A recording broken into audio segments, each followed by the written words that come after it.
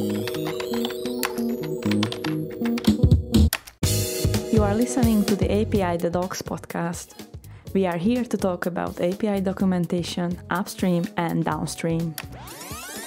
Every time we go to a hackathon, beyond eating pizza and having fun, so we do a lot of work within the event to really understand how people is using our APIs. If they are struggling to move forward with something specifically, if they're providing some kind of feedback, we collect everything and we bring that information back to the company. And that is super interesting and it's working really well.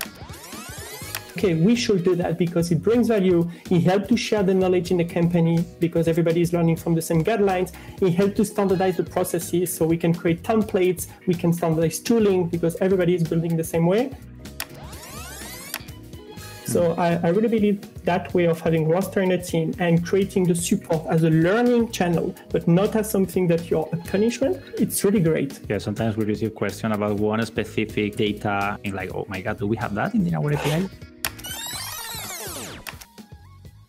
Hello and welcome to the API Docs podcast. Your hosts today are myself, Anett Pozsár, and my colleague Laura Vas. In our daytime jobs, we research and build developer portals at Pronovix. Hi, Laura. Hey, Anett. And welcome. Our guests today are Alvaro Navarro and Anthony Roux. They both admitted to be DevRels, more specifically. They are leading the developer relations and API product management team on the Amadeus for developers open API product for the travel industry. It's really great that you're here and welcome. Thank you, Laura. Thank you, Anett. Thank you for having us. Hi, everybody, and thanks for inviting us. Good pleasure to be here. Some of our listeners, they may have met you at the API Docs conference when it was still live in Amsterdam in 2019. You and several of your colleagues were showcasing that the API management and documentation processes at Amadeus from three perspectives: API governance, product management, support, and user feedback. And I don't know if you remember, but there's kind of a funny story attached to this. So when we were selecting the talks that from what was submitted, we were keeping it so extremely fair. We did like a double blind selection and we didn't know who submitted the talk, what company, none of that. So, and then when we put together the program, then we pulled back the blindfold and we have to like double check like, oh my God, we selected 3 talks from Amadeus. How did we do this? And then we decided to just embrace this as a deep dive. And so we had like 3 amazing presentations on the same API program from 3 very different angles. And that was great, like variations on a theme and a showcase at that. That was 2019, November or October. So I'm very interested what happened since then, but let's walk around and through the program first. Can you tell us the beginnings of the program? How and when did you get yourselves involved in this? Okay, I can start by presenting a bit the program. So Amadeus for Developers is a new innovation program born in Amadeus. So the mission of this program is to improve the way developers are connecting to our company. And how do they do that? Well, we have a developer portal and we have a set of APIs ready to be consumed by developers, okay? So the idea was to present on one side the framework, the APIs that developers have been using for many years, people coming from our customers, but also to provide a new framework, a new set of APIs, what is called the self-service API, where developers can connect in a matter of 3 minutes and start building applications with these APIs. The program was born in 2017, 2016, Anthony, am I right? We had a lot of discussions internally to know if we should bring a program like that or not. The fact is we're providing APIs for many years, for more than 30 years, but mainly to travel big players. So people are really in the industry for a long time.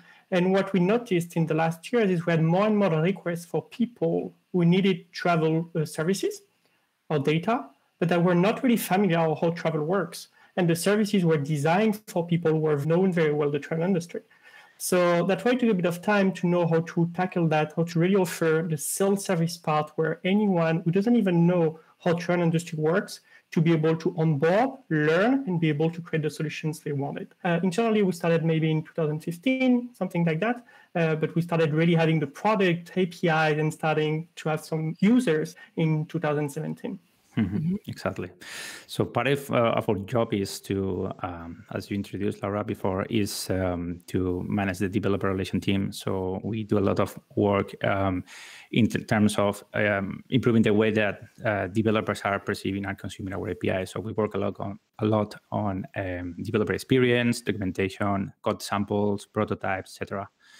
But also we manage the self-service API catalog. So we make sure that the people have the right APIs for building applications. Could you give some numbers? So on the DevRel team, how many people are you? And then internally, how many developers are serving? And when you say API catalog, so when I go to developer.amadeus.com, I see open access APIs and I see enterprise APIs. So just to get a good idea of the scope of what you're dealing with. And maybe I can start by explaining as well. So the team we have is not only DevRel and API. So we built the Amadeus for Developers team, which is really handling all the program and the product itself. We handle that as a startup team.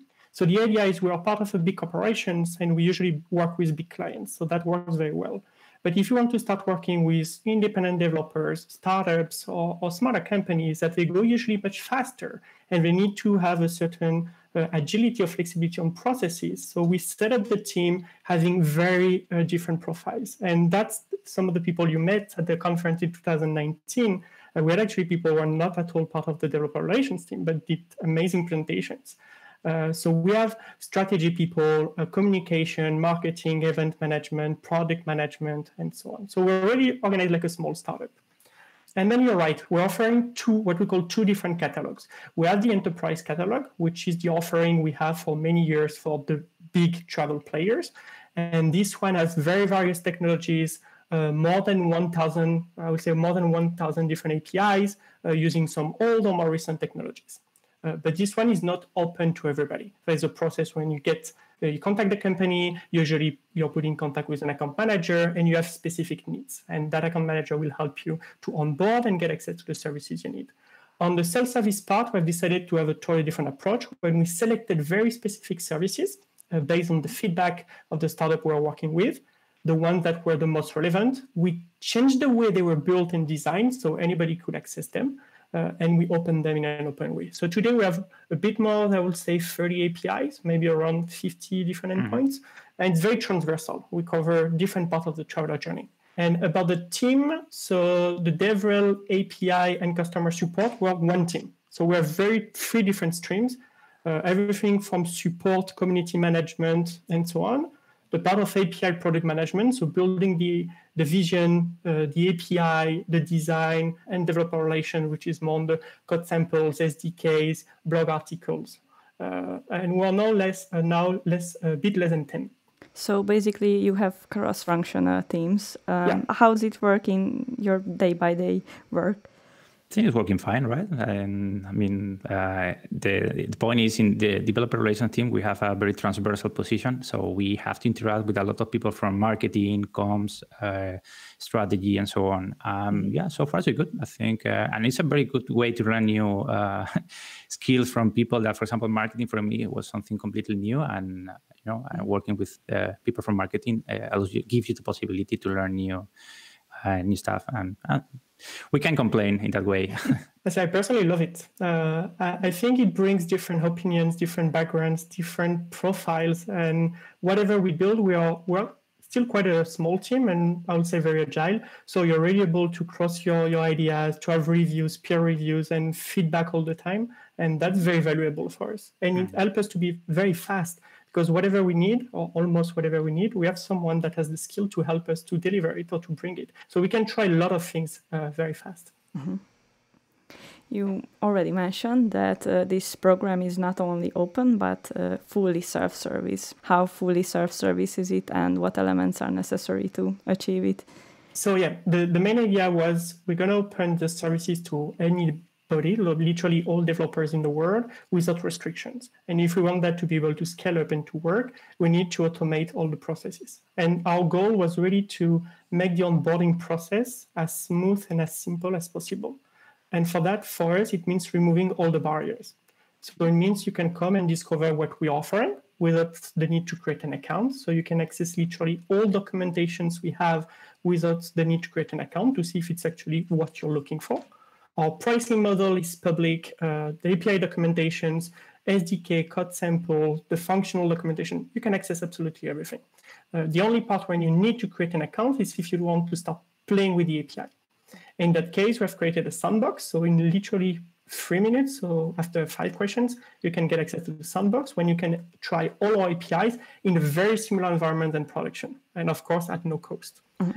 And when you're satisfied, you're able to build, prototype, even maybe pitch to your potential customers or investors. You can then decide to move to production. And that part is as well fully automated. We do not review the applications of our customers. We don't check what they are doing, in a sense that you don't need to contact us and we need to manually validate your process to production. Everything is fully automated. You go to the portal, you enter your payment information, a few personal information, and in a couple of minutes, you have access to the full unlimited services in production. And that was very key for us to make the onboarding process very smooth and easy to offer it to the maximum number of people. Mm-hmm. To be fair, we have a couple of APIs. One API, which is not fully self-service, which is the one for booking flights. But because of course you are going to modify the inventory of an airline, and that requires a bit of manual validation. But the rest of the catalog, 99% of the catalog is fully self-service. So as Anthony mentioned, so you go to the portal, you register, play with APIs, move to production, sign the contract with DocuSign, and you are good to go. And the feedback we're getting from our users is really good because that's the first time we're offering something like that. And so far, so good. Did you involve real or prospective users in the API program? So any developer can basically go to live with the hand-holding by your documentation and your materials. So do you have feedback or... That has been the main challenge, right? First, you're trying to do your personas and you're trying really to define the onboarding process. But then usually what you realize is you don't cover all the different users, or actually the way you're thinking people will use the product is not the way they will do it. Yeah. So we started very early, Alvaro can say more about that, but we started very early in the process by having an internal beta tester community helping us. So we even started mocking the portal, not even developing it, and starting testing already our mockings to see if it's what we're expecting users to do. So we had an internal beta tester based on Amadeus developers that were a bit biased, but still were able to provide some feedback. And very soon we built an external beta tester community from different startups or partners we knew or people who were interested to onboard. And a lot of the way we built it or we improved or we decided the documentations we're building was really user-centric or feedback-based of the users. Yeah, that's true. I think feedback was key to evolve the product in terms of documentation, in terms of the way we're displaying information in the portal. I don't know, there are many examples or how feedback helped to improve the product. For example, every time we go to a hackathon, beyond eating pizza and having fun, so we do a lot of work within the event to really understand how people is using our APIs, if they are struggling to move forward with something specifically, if they're providing some kind of feedback, we collect everything and we bring that information back to the company. And that is super interesting and it's working really well. But not only with events like hackathon, also in support channel, we receive people providing information or feedback, and that's super valuable for us as well. And the beta tester community, the internal beta tester that we started at the beginning of the program, I think that was also very important. And I would say they help us to validate the way of, for example, all the endpoints that we were displaying, the way we were organizing the APIs. That help us a lot to understand if that makes sense or not. Now, hopefully, we will launch this external community that Anthony was mentioned before. So we have some cool stuff prepared, like mocking the server to prepare an isolated environment for users, etc. So yeah, let's see. Looking forward to it. And something you mentioned was super interesting is the hackathon. Hackathons for us has been a very key part of building the product, building the APIs and the portal in very early phase. So we started with an internal hackathon and then started launching quite a lot at the beginning, external ones. And the first objective for us was really to collect feedback and to test the product. When you think about it, it's amazing. You literally have 50 or 100 people sitting there for 1 or 2 days that have never heard about you or very little. and they have to build something using your solutions. And you're there around really seeing where they struggle, what are the pain points they face, all the questions they have. And if you're able to extract this information, it's gold feedback. It really shows you from landing on your portal page until they have the solutions at the end to show you all the pages they face, what was the user flow, the question they had. And it was really key for us to really improve the documentation, improve the API designs, and everything we're providing to our users. So it was really key in our strategy. How do you capture that? The first one is human interactions. Our team was heavily involved, not only developer relations, but the other people of the team being there at the events. At that time, it was still physical events. Being able to stand with the teams, to really sit with them, to help them on the design process, but as well on development. We had actually a survey at the end, a survey about the event itself, but as well a survey about what problem they face, what they have liked, what they are missing. And we did follow-ups as well with some of the teams to really go deeper into the process. And so far, we had very good feedback. They love to help to shape the product. They are not feeling that we're trying to extract information from them. They're like, no, we're actually super happy to help you. We find that and we think maybe that could be better. So it was not that hard. If you're able to create this human trusted relationship with the people, you get well with them and they're happy to share and to help. Yeah, actually, some of the APIs we already have in the catalog come from feedback provided by people from hackathons, for example. Hey, I'm missing this specific data. Asking for endpoints. Exactly. So do you have an endpoint for providing X, Y, and Z? No, but okay, well, we took note. And month after the hackathon, we came up with the API. So that's super interesting as well. Thinking about the volume that you're dealing with, do you have like a statistical entry level number of, okay, this has been flagged before? So say having 1,000 different support requests, but all of them are one-off, that's hard to deal with. Or do you wait for the pattern to emerge? Yeah, we try we have a way, we try to put in place a way to extract the feedback and the recurrent feedback and to have a type of +1 when a similar feedback comes to prioritize then on our product team so they can prioritize what is the most important, what's the most important API, or what are the big changes to do. So most of our roadmap is built on the number of feedback we receive from the customers and then as well what makes sense for our vision. We have part which is automated with the support tool we use and part that we actually, our product managers are doing manually on our side. It's not perfect, but I think we're improving on that. So it's a mix of two different tools and a lot of people work. You are talking about a lot of feedback, so I'm just wondering, how do you cope with that many feedback? Because I already checked and the Amadeus developer portal has quite exhaustive support page. You have different channels to support API users, for example, GitHub, Stack Overflow, or direct contact. So how does it look from the inside? How Amadeus handles feedback? Do you have a dedicated team? Because it's always really great having feedback and real user feedback, but also had a dark side that it's really needs some time to check and elaborate. And it's a very good question. We started with one person taking care of the feedback support.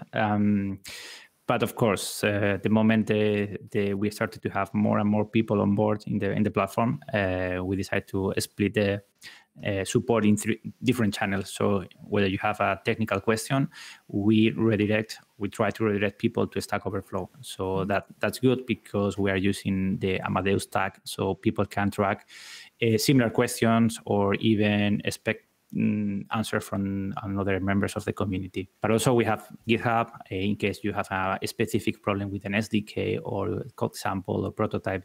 So the idea is allow people to open an issue on GitHub and then we can take care of it. But we have, of course, the typical support channel, and that is something that we changed recently, and we are doing the roster, and we are rotating the support duty. So we have at the moment 4 people in charge of support. So we spend like 1 week fully working on support, and then we keep going with our normal stuff. And I think I must say It's very interesting, and this is one of the lessons learned from last year, because you don't realize how people really use your product, and even for ourselves to educate ourselves with some specific corner case of the APIs, right? So sometimes we receive questions from people that they're using the API in a way that we never thought about before. Yeah, and that's the case with the internal testing team. So they have constraints because you are already biased. And Exactly. You know the product, the API. Exactly. I agree with Alvaro. That has been, I think, a very good choice of the team for moving to have a few people fully dedicated to support and almost only doing that, to have this roster mindset in a team where every week you have a different person that is handling support. It did very well to our team in terms of sharing the support work, which is not always seen as easy depending on the week. So allowing other people to work on other tasks. It helped a lot as well to bond the people in the team. So you always feel other people are here for you and so on. It has been incredible in learnings. I think this year the team has ramped up a lot. The support we do is technical, of course, about our APIs. It's as well a lot about travel. And in our team, we had people who joined recently who are not part of the travel industry. It's a lot to learn and to ramp up. And support, if you take it as a learning opportunity, it's really amazing, because the questions pushes you to learn to be able to answer. And you have to write the answer. So you need to write an answer that explains. And to be able to explain something, you need to understand it very well. So the process of doing support as a learning channel has been great for our team. And as well, the mindset we have in a team where when you're on support, you don't feel you're alone there for 1 week and no one is there for you. It's all the team is here. Whatever question you have, you can ask and you'll have someone helping you. We have functional, we have technical experts. So I really believe that way of having roster in a team and creating the support as a learning channel, but not as something that you're a punishment, it's really great. It's on our case, it works very well. Yeah, sometimes we receive questions about one specific data from the API specification on one single endpoint that we think like, oh my God, do we have that in our API? So we need to go through the whole documentation to check that. Yes, okay. So it's a good opportunity to learn and to keep the product in shape. Do you have technical writers who call themselves technical writers, and where do they enter this? We have our colleague Christopher. Hi, Christopher, if you are listening. He's our, I would say, we are all contributing with articles, tutorials, blog posts, etc. But yes, so this is something that we started to do from the very beginning. And I mentioned Christopher because Chris is pushing a lot to have more people on board, not only from our team, but also from the company, to write and to share knowledge. It's not something, we don't have the title technical writer as of today. We don't have it in our team. And actually, I'm not sure we have it in Amadeus as an official title. As Alvaro said, in our team, in DevRel team, everybody is contributing. So we all write content. It can be more or less technical depending on your profile, but everybody is writing. And Chris is our expert in making the article being clear, shining, and very clear for everybody. So we don't have official technical writers, but in the DevRel team, we all contribute and we write regularly technical articles. I was sort of leading you with this question towards asking about API governance, because I find that fascinating. And we've been advocating towards setting up a central editorial team once you start creating a bigger storm inside the company. And you have been talking about that. I know that last year was a bit of a challenging year, but let me challenge you a little more. So that does not go down very easily when it comes to culture. So how did that work? The standardization and forcing everyone into the same process? It's a good question, because internally in Amadeus, I think it's working great, because the governance is not only that, like the control entity as many people may think, but also it's like a community of API designer experts, etc., that get together and share knowledge about API. But of course, they also do the job of taking care of the design of one single API coming from the company. Okay, I started to read articles from internet about people complaining about this kind of governance, right, to avoid this bottleneck in the companies. But in our case, I would say it's working fine. This is one of the feedback we are getting from our users, that the way they are consuming APIs is the way they are expecting from us, because all the APIs look the same. Even, we have at the moment 3 external APIs, what we call partner APIs, which is basically APIs coming from external companies that they are exposing their API through our portal. So we did a lot of work with them to also standardize their endpoints before publishing them in our portal. That is thank you to the governance. Thanks to the governance, we have all the API consumers, they have the feeling that all APIs belong to us, which is actually not fully true. No, yeah, it's working really, really great. I think it works as well very well. We have the chance that the governance was in place even before we started. It was in place for previous APIs. But when we started Amadeus for developers and were able to bring really a lot of feedback to the API governance and to show that having consistent APIs, so your users, they learn to use one API and they know how to manage all the other APIs of the catalog, the pagination, the error handling, or everything is managed the same. So you learn once, you know how to use everything. And bringing all this feedback to the API governance help to strengthen the value. And I think that was the heart of it, is trying to show the value it brings to the customers, but as well to the people in the company, and not highlighting how bottleneck it could be or what's the constraint.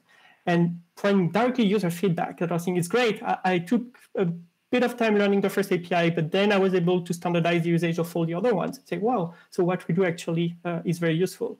And it went that far that before the API governance was a recommendation to be able to publish APIs, where now it's a mandatory step. So all the APIs we publish are actually going to the API governance. And it's not something we push for. We don't say, hey, if you want to publish into our catalog, it's by the value people agree, okay, we should do that because it brings value. It helps to share the knowledge in the company because everybody is learning from the same guidelines. It helps to standardize the processes so we can create templates. We can standardize tooling because everybody is building the same way. And at the end, it brings value to our customers. The next step, I'll say, that I would love to achieve, and it's very difficult, is to bring that for internal APIs as well. And still in our process, we have a lot to improve. But I think we're at least on the right vision, the right path, and we have the buy-in of the people, which is what matters to me. If people start moving and trusting what they do, it takes time, but at the end, you're going to achieve what you're trying to achieve. Yeah, and I think also beyond the typical standardization duties, etc., I think the governance is doing a great job in keeping the company up to date regarding new standards like gRPC, async API, So that brings a lot of value as API designers and API company. So Amadeus standardized or make APIs consistent. So let's call it they are Amadeus specific. But do you think there is something in Amadeus API documentation that is specific to your company? You also mentioned you have templates and tooling, but this is applicable for API documentation as well? Actually, I don't believe we use anything really specific for Amadeus. The tooling we use Stoplight internally to design our APIs and so on. So we work a lot with the company itself to provide feedback on the way we use it or some very corner use cases because we have a lot of people using it. So we push the tool very far, but we use standard tools. Our internal guidelines are actually a mix of JSON-API.org guidelines and other guidelines that by experimenting internally, we saw some cases that were not perfectly working for us. And our guidelines are evolving. We would like one day to publish our guidelines publicly, but that wouldn't be any surprise because we didn't reinvent the wheel. We literally learned from the good ones and tried to make it work for us. So I don't think we have a lot of specificities. No, I think we're using quite standard tools, right? And so we follow Open API specification. We use the Swagger tooling for generating documentation. I couldn't say we are using something super specific. A good point is we have complete freedom to explore, adapt, and play with new tools regarding documentation, specification, etc. You said that you can learn basically from feedback, and it's a great opportunity, but I wonder that what does developer experience mean to Amadeus, and how do you channel these great feedbacks back to your product or your documentation? Because learning is one thing, but channeling and transforming it to developer experience is a different level. So do you have a process for it, or how do you handle it? It's a very good question. That's the question. Do you want to start, Alvaro, or do you want me to jump in? Go ahead. So you're right. Learning is one thing, but then what do you do with the learnings, and how do you? And here we're talking about the learnings, but then how do you the difficult feedback or the improvement you have to make? First, we have the chance to have the product managers of the API and the portal part of our team. So it means they are very close to us, and they are the one driving the product backlog of the portal and the API. So we use a lot actually the feedback to create our roadmap or our priorities. So based on the feedback, if we see an API is missing or an API is not behaving the way we should, or it's missing something, we're able directly from the feedback to transform that into a user story and to put that into the backlog of the different development teams. And that, because the product manager is literally sitting with us, makes it much easier. So that helps a lot. Then on our side, the thing we try to do, we try to drive as well our content creation based as well on the support. So if we have very often the same similar question, it means something is not going well. So either the design of the API or the product is not great, or either documentation is missing. Then we analyze if it should be a tutorial, a guide, a blog article, and we create it. So a lot of the content creation we have is actually as well coming from the feedback or the support. So really we try to funnel that, we analyze it. Is it an improvement of the product? Go to the product manager. Is it something we can tackle by a guide, tutorials, in the SDKs or code samples? It goes to our developer relations team and we build that content and it goes to the production. Mm-hmm. Now, do we have a process? We have an internal process in the team. We try this year to try different tools to as well automate as much as we can. I think this is the part we can still improve, and we're still learning from it. It works when you can manage the amount of feedback or the other requests you can manage on your side. Then for some of them are actually long. So they are part of the backlog. They go to the development team. It's going to take a couple of months to be developed. And then the new ones get behind. But at the end, it's a matter of product management work, prioritization. Yeah. So we try to categorize the feedback by different areas like documentation, APIs, opportunities, things like that, and then we forward this information to the product managers. So yeah, that's Anthony was saying. It's not always easy, and the process we are following is fully handmade. We are not using something very fancy. And yeah, if one of the listeners or from the podcast has any experience using tools for categorizing and managing feedback, please let us know.